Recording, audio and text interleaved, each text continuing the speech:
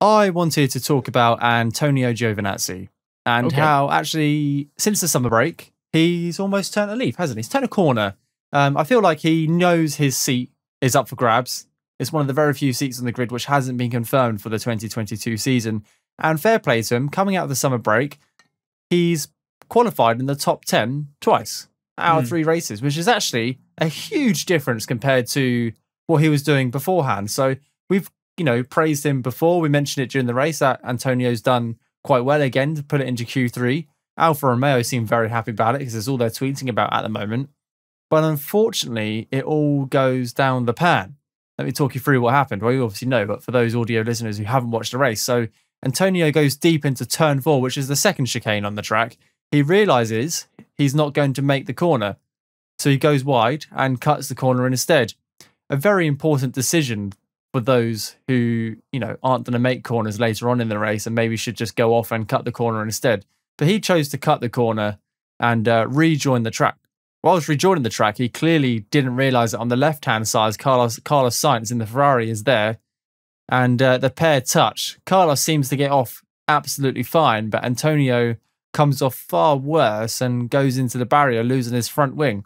And I was just about to say, it's a real shame for Antonio.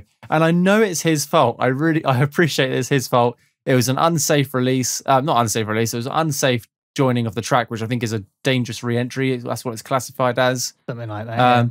But it seems like he's been working really hard the last couple of weeks to put that car into Q3. Like I mentioned, he's done it twice. And he's just thrown it all down the pan in the matter of a couple of corners. It's really undone that stellar qualifying performance he's put together in the last couple of weeks.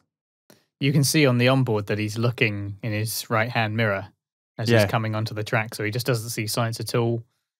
Yeah, totally his fault. It's a shame. Do you think this will affect his chances for next year? His seat chances for next year? Yeah, I think that this incident might play a decent part in the Italian having scuppered his chances, which is a shame.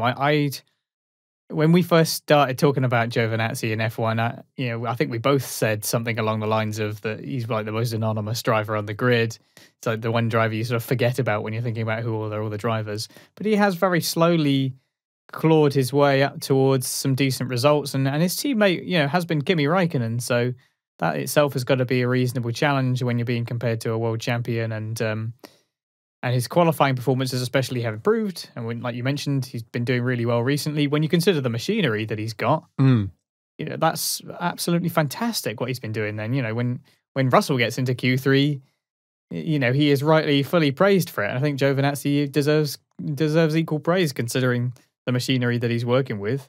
But he's just not quite got that consistency there. He has been unlucky as well, but on this incident, it was his own entirely fault. his fault. And I think doing it at the Italian Grand Prix as well, it's that's going to play on the minds of whoever's making that decision, I think. And also he hits a Ferrari. It couldn't have been a worse set of circumstances at the Italian Grand Prix, and he hits a Ferrari, and I think Carlos got away with it pretty well. I don't think he had any damage at all, or didn't have to box for a fresh set of tyres. But yeah, pretty bad set of circumstances for Giovinazzi right there. Who might end up in that seat instead?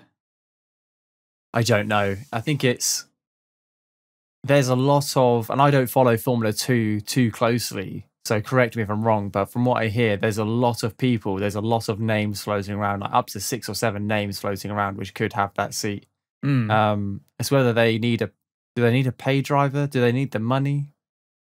I don't know. They've got Bottas coming in. I really don't know.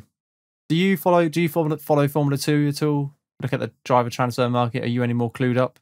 I sort of watch the highlights of the races occasionally, and I keep a cursory glance. I don't really follow it that deeply. I do know that obviously there's talk of Zhou coming in, who has a lot of money with him. But isn't Callum Ilott there? I think he's there, but I do believe that's where the money side of things come into play, because he hasn't got the financial backing other drivers do have, but he's arguably got a better CV. So it's a real tricky decision. Another and for a lot of these drivers, Schumacher. Yes, I did. I think I mentioned that last week, didn't I? When we announced, or on the RPM roundup, I mentioned that seat could go to Schumacher, which actually isn't a bad shout. Not only because I mentioned it last week, but after the race Haas had this week, and another incident between the two drivers, Schumacher might just up and leave, or we'll quite happily take an offer from somewhere else. But we'll talk about that later on. Anywhere that's not Haas at the moment might be a bit better for him.